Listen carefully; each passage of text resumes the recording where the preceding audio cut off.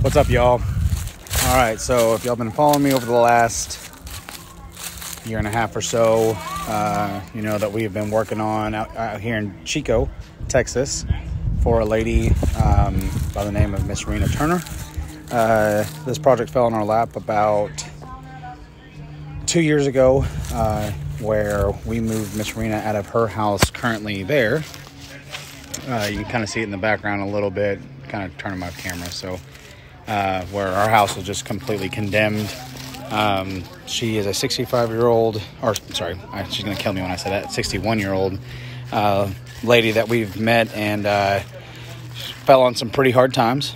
And it's been a blessing to be able to step in and help her to build her a free home that she can retire in, and she doesn't have to deal with black mold. She doesn't have to deal with rooms being completely taped off, electrical wires hanging out, no plumbing. Kind of a nightmare situation, especially for someone by themselves. And it's been pretty cool to be a part of this, and now we're finally done.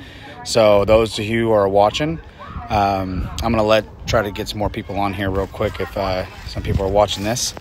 And I appreciate you guys following. This has been a very emotional day due to just how much blood, sweat, and tears have gone in this. And we are extremely blessed to just put this together for her and let her live in peace. So looks like we got a couple more people join in. I appreciate it, you guys. I appreciate it. And I'm ready to show you guys the grand finale. So stay tuned. Don't click off yet. The good part's coming, I promise. There's a couple people I'm sure I'm going to talk to along the way. So I'll let a couple more people get on here. But here we go. I'm going to show you guys. So if you guys knew anything about, I don't even know how to turn this damn thing around. Let me try and figure that out. So if you guys knew anything about this house, I'm going to show you kind of what it looked like before, which I will be posting pictures later on as well. How do you turn it? There it is. So this is pretty much a goat shed. It's on 5 acres out here. You can nothing but hay and crap. And there was a building down there, 16 by 32, and we hoisted it all the way up here. And we have built her a brand new home, an actual home, not a house, a home. We got a awesome 12 by 12 porch out here, doors going in and out of her bedroom and to the kitchen. Gonna show you the outside real quick of what the stuff that's been done. Put up some custom trim for her skirting. Got electrical tied in, plumbing tied in. Everything is ready to go, fully functional. Have a lot of people out here celebrating with us. And for the good part inside, and if you've been watching us, your jaw's gonna drop by seeing what it was and what it is now.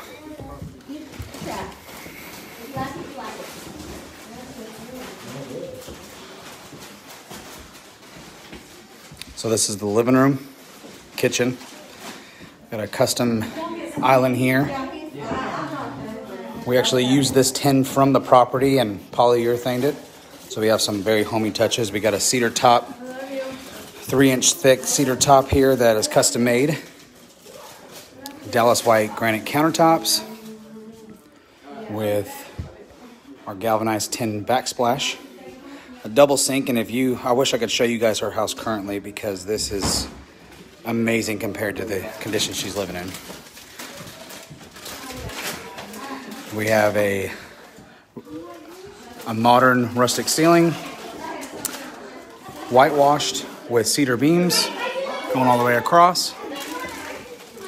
We have a burned board-on-board wall here, custom made. I didn't really know what to put there for a long time, and then we made it kind of have a 3D effect. And it's one of my favorite parts. This is the bedroom. We have dark oak wood floors. And these doors go, when she wakes up, she can open the door We go right out to our porch. The lake is about 200 yards that way, as you can see it there in the kind of the background. So definitely an awesome view to wake up to compared to what she had. We have a laundry room back here. Still has some finishing touches we have to do, but nice 80-gallon water tank that she can enjoy washing her dogs and herself, of course, and have plenty of hot water to do so. This is more, I actually think someone's in the bathroom right now. We're gonna wait just a second. Kind of let you guys see everything that's still going on.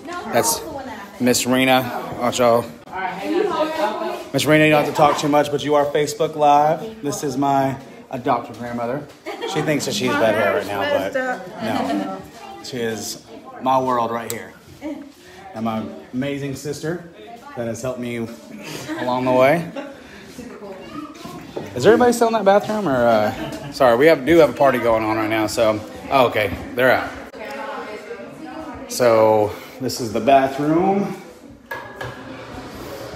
That she has a rheumatoid arthritis, so she has an actual bathroom now that she can enjoy and not have to lift her leg up really high from a standard tub. Something that, I know there's probably some people looking at this like, oh, it's not the best thing in the world, but if you knew anything about this project, that we literally started from a goat barn that we ripped down all the way to the bottom, and now it's a fully functional house. So we very blessed to be able to give this to her. I'm blessed for the company that I own. I'm not bragging on myself, but there's a lot of workers, and you know who you are. Van Scott, Christopher Gurley, Trevor Hess, Hector Contreras, Brandy Piling, Brandy Hutzel, JC Hutzel, even Jason here.